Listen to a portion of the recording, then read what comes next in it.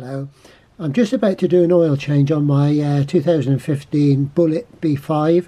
I've got all the necessary bits and pieces together. I've got my oil filter, the O-rings, etc., copper washers, the tools to do the job, an old milk carton which I split to put old oil in, a refill container so as I can measure it, a measuring jug, and another old empty milk carton which I can actually pour the oil into and take it up the tip with that.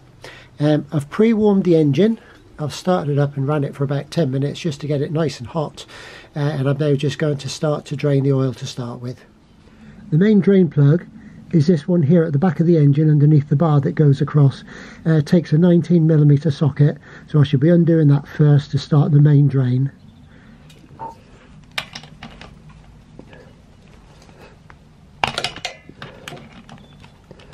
I've just loosened it slightly first. Now I'm going to put my little carton underneath to catch the oil. It's a good idea as you undo the drain plug to hold it actually in place until it's completely ready to come out, otherwise you're going to get oil all down your arm. Mine is now loose. I'm just going to take it away quickly and it drops straight down, as you can see. I'll just move it here so as you can see it. There you go, you can see it just draining straight into the middle of the pan. On the later B5 models, I believe from about 2012 on, there is also an additional front drain plug. If I just move this forward, and it's this one here, and that is a 12mm socket. Okay, I'm just going to undo this one. I'm not going to take it out completely at the moment because it's a little bit awkward doing this with the camera in the way. So just a little loosen. And I'm just going to wait until the rear one finishes draining before I do the front one, because it's not long enough to catch both. I'm just going to give it a wipe round there, a little bit of dirt. While waiting for the oil to drain, I've just given the magnetic tip a really good clean. There was nothing on it, so luckily there's no swarf anywhere. So while I'm here, I'm just going to take off the washer. Almost have to unscrew it because where it's been flattened. That's the old washer. I shall put that to one side. I shall throw that in the drain bit for the now. Give it just another good clean around the thread area. And pop the new copper washer on. That is now ready. That's now ready to go back in once I've finished draining. So I'm going to put that next to the tools, then I won't forget to do that, hopefully. So just before I do anything else, I'm just going to tilt the bike backwards a little bit on its centre stand and from side to side to make sure that any sort of oil which is to the side of the engine moves towards the middle. So I'm just going to tilt it a bit towards me. Doesn't appear to be anything coming out of there. It's going to tilt it away from me.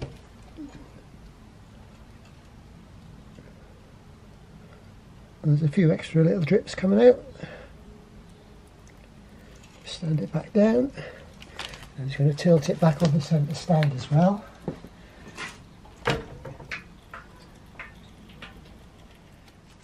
The next thing I'm going to do is remove the front drain plug and let that drain now. So I've already loosened it again as before. I'm just going to keep pushing it into the hole until I know it's completely free. And then just once that's done, just pull it away, and you don't get too much oil all down your arm then. You can see, as you can see, there's quite a lot more oil coming out, and I think that's why the later models had that additional drain plug. So as before, I'm just going to wipe off the drain plug itself, fit the new washer, and I shall be putting those back in just a moment. The next piece to come off is this cover here. It's got two 8mm bolts. So I'm just going to undo that. Again, you'll probably get a little bit of oil out of here. This is the gauze. It's like a gauze filter in there. So I'm gonna, as I said, they're 8mm. With the torque settings of these fittings, the manual says the main drain plug is 20 Newton meters, but there doesn't appear to be a figure anywhere for these gauze filter and the front one. So I'm just going to tighten them up nice and snugly. I've been doing this for quite a long time over the years, and I've never had a problem with the drain plug come loose or strip. So famous last words, but hopefully that should be okay. Just going to undo that one. I'm going to need both.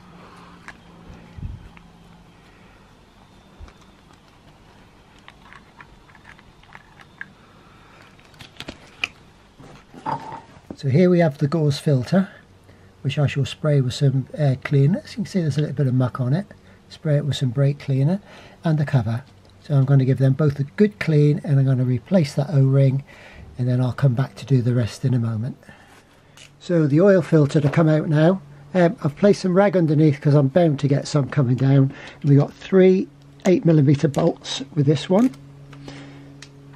Now there's a spring behind here, so as when you actually come to take it off, you need to hold it. It'll start to push away. There's the oil coming out. Make sure there's a rags in place. I'm just going to loosen all the bolts first.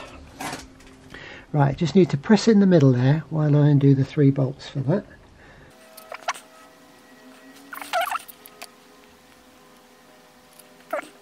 So I'm now pushing with the thumb to stop that springing away.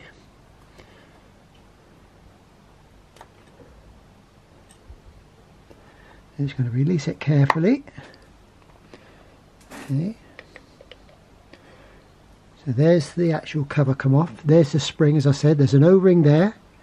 There's another big O-ring there.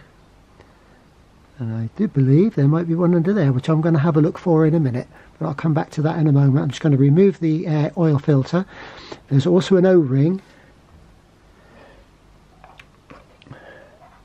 The old oil filter. I'm going to put that to one side. Again, just be careful because there'll be some oil in there. There's an O-ring right at the back there. There. So I'm going to take that out. And then the next thing I'm going to do with lint-free cloth, I'm going to give this all a good wipe out.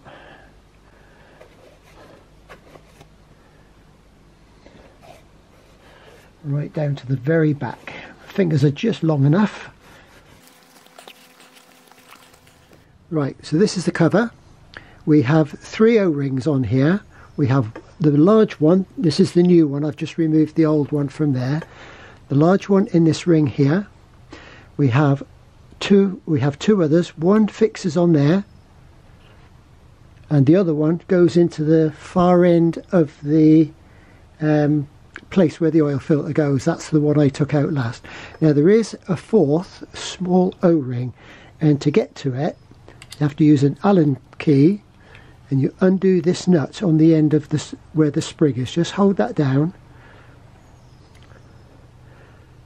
Okay, I think I'm going to need to undo that all the way. I'm trying to do it so as you can see what I'm doing. Just make a note of the order that these come off, because obviously they've got to be back on right. Okay, so I'm just going to lift the whole bolt out. Right, so we have the copper, the big flat copper thing with a dish, sort of the bit pointing out at the top as a washer, and underneath there is that little O-ring which I just showed you. Just excuse me while this noisy car goes by. Sometimes he does that around about 7 o'clock in the morning. Right, so I'm just going to give this a wipe. So the new O-ring goes into that little dish bit there, then the washer, and then that pushes on against the spring, and the washer has to go down. Okay, I think the easiest way to do this is to put the bolt back in. I just start it going. Now as you tighten the washer, the washer centralizes Just make sure it's all lined up and don't squash the O-ring which is in there. Just make sure it's central, and then the spring will go all the way down, and then this bolt will tighten up right to the bottom. And again, the bolt goes into the hole in the middle. You've got to get it just right in place.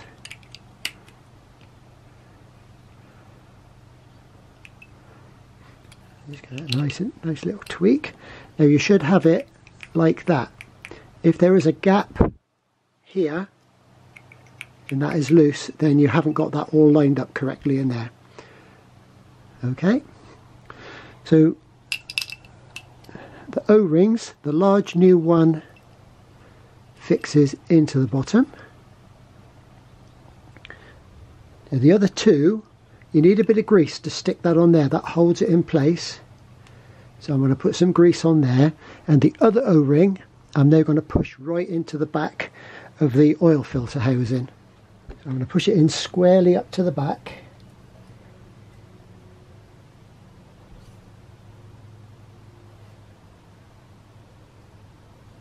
Just make sure it doesn't fall down. In fact, I'm going to put a little bit of grease on that as well, just a tiny little bit, just to hold it in place.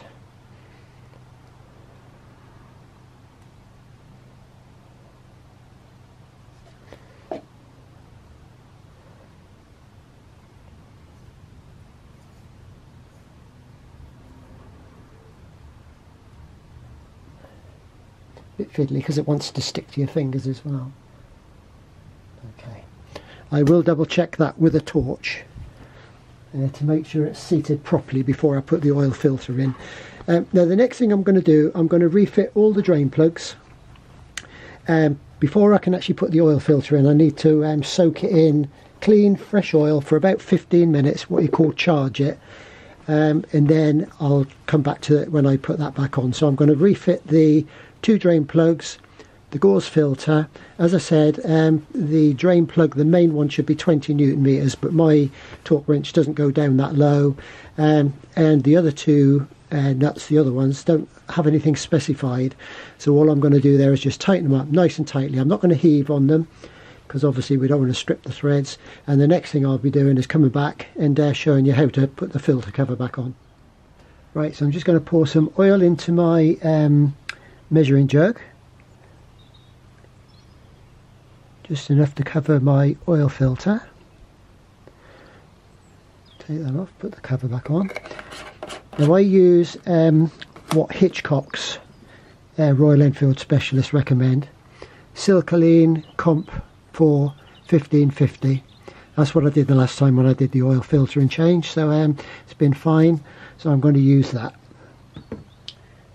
This is a new oil filter. Now I'm just going to drop it in there, and what I'm going to do while that's charging, I'm going to go off and have some lunch. I'm just going to cover it up just so as I don't get any muck in there, and then I'll come back to you in a little while to show you how to refit the filter and then refill with oil. So catch you shortly. Okay, it's time now to get the oil filter out, which I'm just going to do here. I'm just going to hold it just while the excess oil drains off. Just before I go ahead and refit the oil filter, I'm just going to show you in there, you can see the O-ring standing up at the far end, and that's what you've got to make sure that it's in place before you fit the oil filter in. So as you can see on the cover, the O-rings are in place, and I've now greased that just to hold it on the end of there to make sure it's in the right place. So the next job is to push the filter in. Okay, and then push the cover on, and as you did before, you push it in and hold it while you get the bolts in place.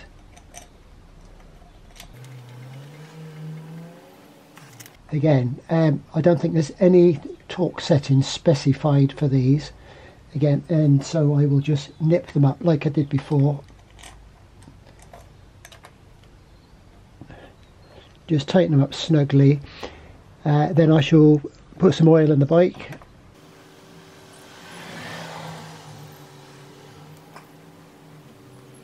Incidentally, when I refitted all the drain plugs, and again with this, before you put the drain plug back in, just wipe round the area where the drain plug goes, make sure it's nice and clean, because obviously you don't want any dirt getting in the way and causing it not to seal properly.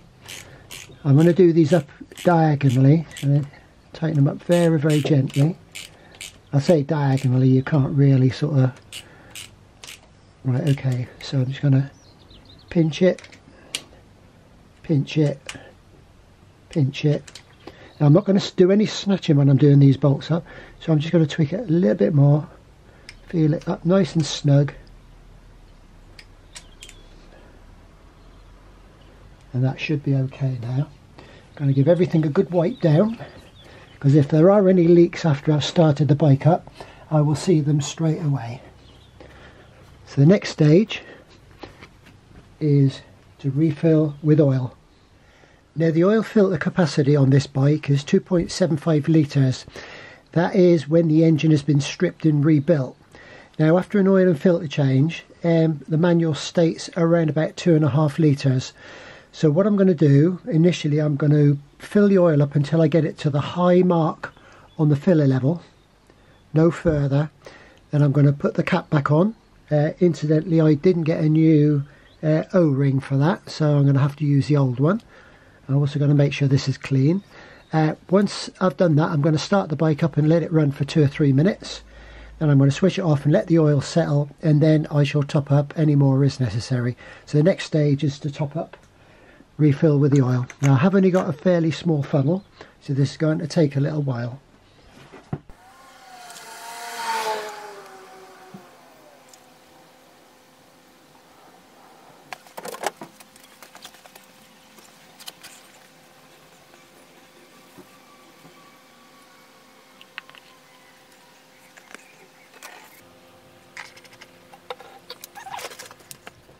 So it's now up to the level mark. I'm just going to put the cover back on, the cap back on.